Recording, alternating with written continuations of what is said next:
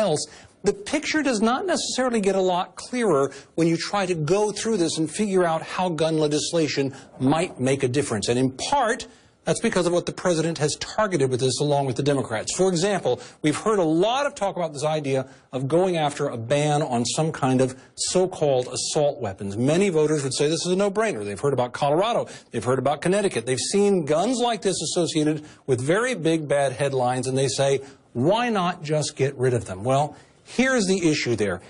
Would you really make the big difference you would like to make? Even people who are very much in favor of gun control. Let's bring in more guns, rifles, and shotguns over here. If we were to take all the rifles over there and all of these guns combined and put them all together, those rifles would account for only 4% of this big number up on the wall over here.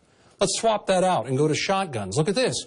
Another 4%. So the problem is, even if you go after these types of weapons, all these long guns over there, you're still going to only touch less than 10% of the homicides that were created in a single year.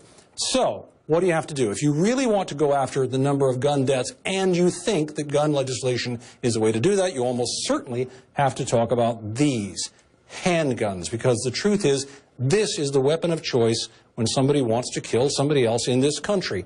72% of all of the gun killings in this country happen with handguns. So the bottom line is, when the president talks about public support, and there is a lot of public support, the question is, what policy is that support really aimed at, and is that the policy that could actually make a difference?